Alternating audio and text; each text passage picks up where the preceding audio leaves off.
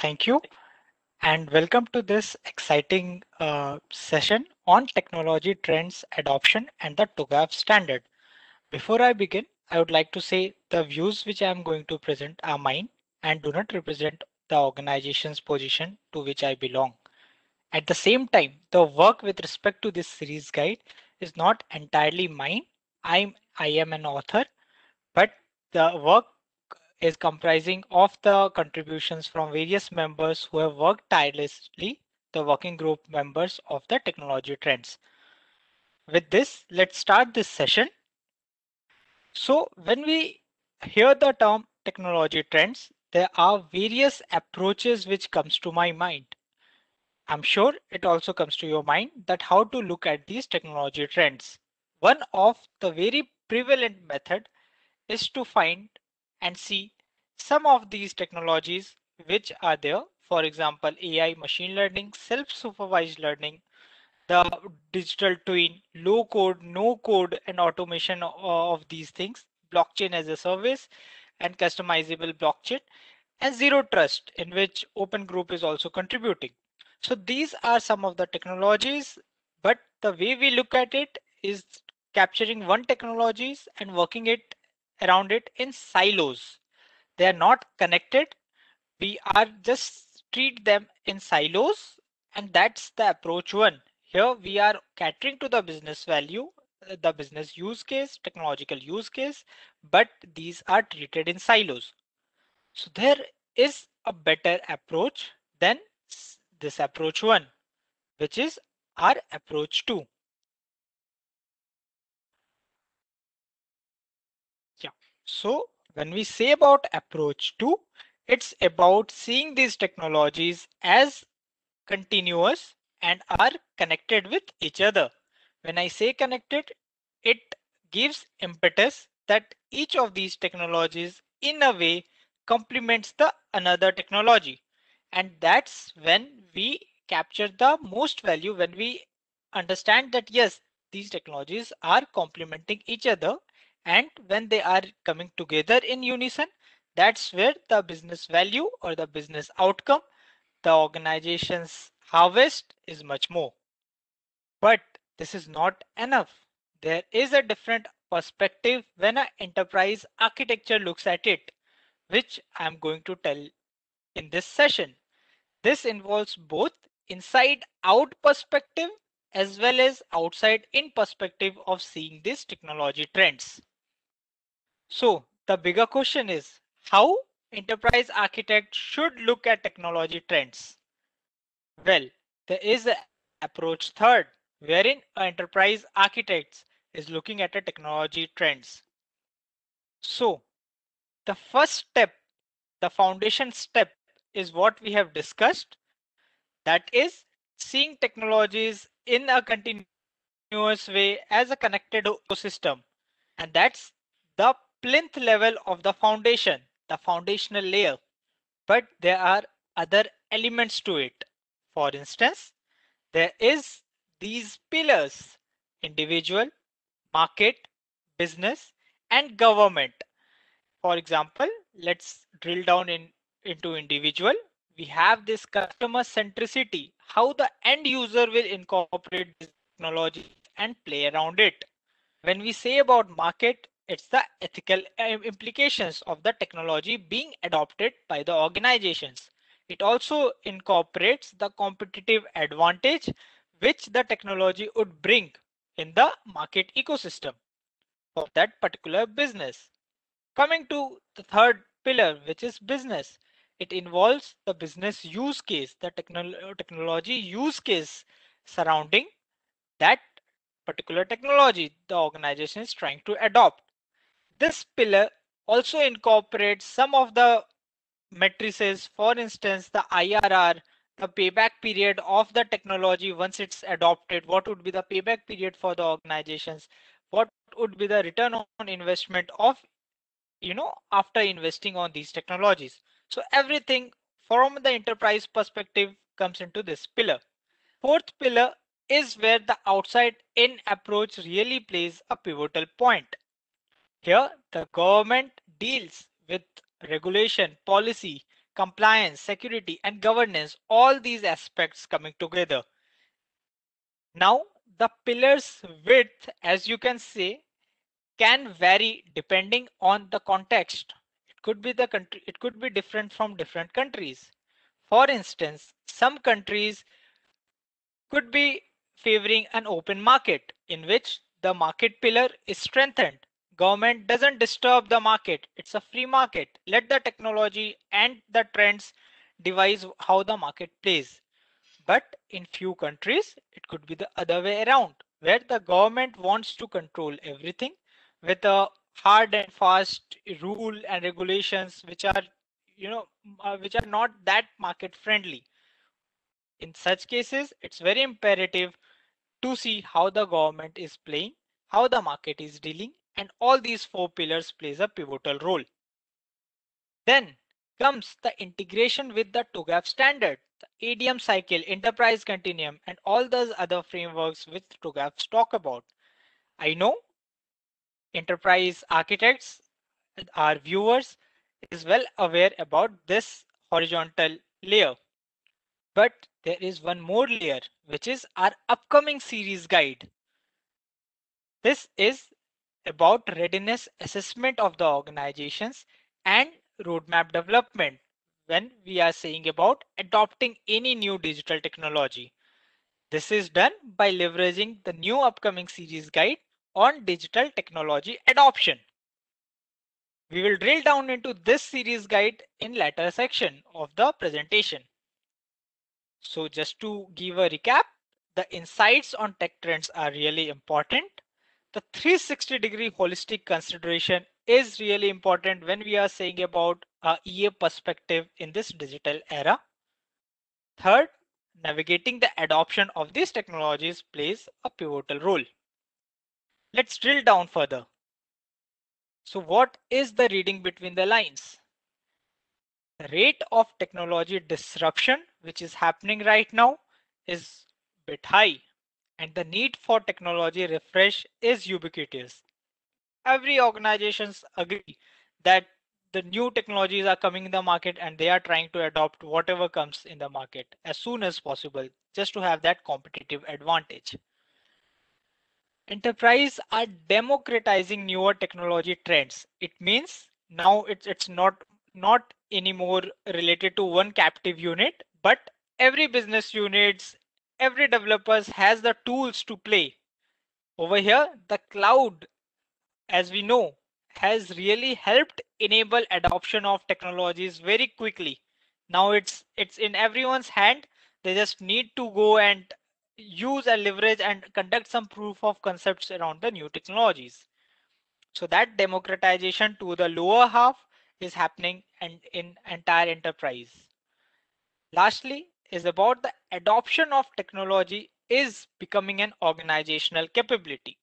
So we know there is something called value streams of any process, and there are business capabilities, and we have already applied how these business capabilities mapped with each of these value stages.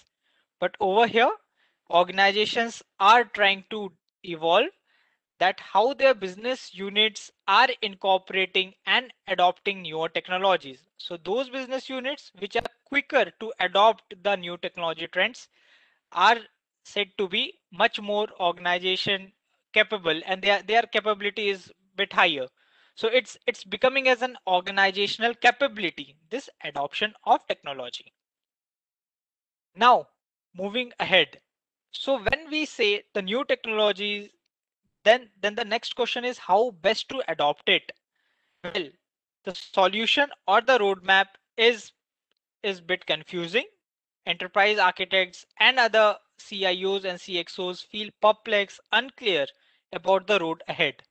Hence, the upcoming series guides has an approach which is technology agnostic as well as domain sector and industry agnostic. At the same time, it aids in the decision making with two very important ideas. Number one, digital tech readiness assessment, DTRA as we call it, and the roadmap and the adoption roadmap. which is a four-step process. We will drill down to this in a later part. Now, there is a shift in the focus with this series guides also caters to.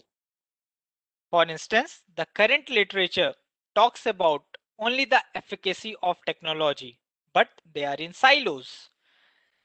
Number two, the silos approach of seeing the technology trends.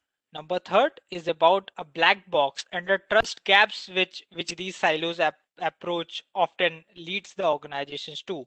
For instance, the CIOs and the leadership are not aware which business unit is playing which with kind of technologies. What is their main focus? What is their core competencies? There is a trust gap and hence there is a shift. Now this shift put impetus on this thrust area from an enterprise architect perspective. How to adopt these technology trends so that it would be a holistic approach. At the same time, it will cater to these connected technologies, which is often the multi-technology environment. And lastly, all inclusive transparency and line of sight across the line of sight of the enterprise. That's very important and that's really critical. So this shift of focus is also being catered in the upcoming series guide. Now, let's see the steps involved, the four-step process. Imagine yourself as the enterprise architect. You have lots of technologies coming in the market. How to go about it? So the first approach is selecting the adoption approach. Well, we have a framework in the series guide, which is known as ABCD framework, where A is avant-garde, B is big bang, C is cohesive, and D is discrete. Let's talk about big bang. So there would be some organizations who want to go with full throttle, which means all the business units, entire organizations will be adopting some technology. That's the big bang approach, wherein there would be some organizations who finds the avant-garde approach would be much more suitable. Over here, it means identifying some business units and then experimenting with the adoption in those business unit because that's a scope of the entire organizations. And let's play how that scope plays out. So a business unit perspective or a smaller part of the organization perspective is stated in the avant-garde. Similarly, there is cohesive and discrete about building consistent and going slowly. So the framework is there in the series guide, which could be leveraged to select the adoption approach. Once you have selected the approach, the next step is about conducting a DTRA assessment, Digital Technology Readiness Assessment. Now, in the series guide, we have identified 15 such factors which are really critical for any organization to adopt the technology. So these 15 factors have been categorized into three parts: foundational factors, we have impact factors, and we have sustaining factors. Foundational factors, as the name suggests, these are the most important factors which needs to be there for in any organizations to adopt these technology trends. Impact factors basically enhances and amplifies the adoption of the technology trend for the organization. Sustaining factors basically helps both to make the entire adoption much more sustainable in the long run. So with this identification and categorization of factors, there is an assessment which has been created. It's coming as a toolkit. It's a seven Likert scale questionnaire, which could be helped as a toolkit to assess the readiness of the organization when it comes to digital technology. So step two is to perform the DTRA assessment with the factors, foundational impact and sustaining factors keeping in mind. After that, we have the puzzles. You know, the jigsaw puzzles pieces broken down. It's not complete. They are all broken out. So then the steps is to find the consequence of these missing factors. there is an artifact in the series guides which states whenever there are some factors which are missing, what would be the consequence of those missing factors.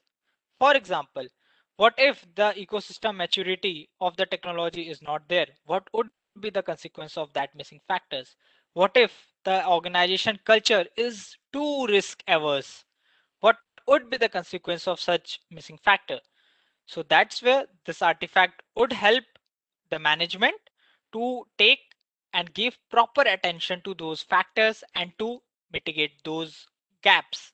So the fourth step, after you have seen the missing pieces of the jigsaw puzzle, is to fix those puzzle and let's make a building block, a better organizations, fixing those gaps and everything around it. So that's the step 4, which is to address the shortcomings. This will help mitigate risk by plugging the identified gaps. Once you have done, then we can initiate the adoption of the new technology trends which are coming in the market.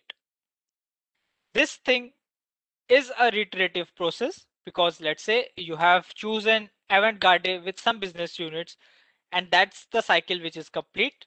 The next step would be to redo the circle with a new, either with a new business unit selected, or you can go with a big bang approach based on the context of the organization.